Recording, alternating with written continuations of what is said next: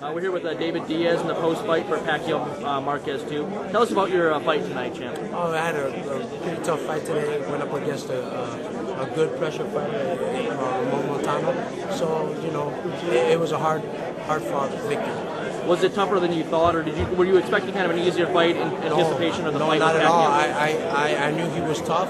Just didn't expect him to be that fast. And the video lied. He looked slower in the video, so I'm not trusting that again.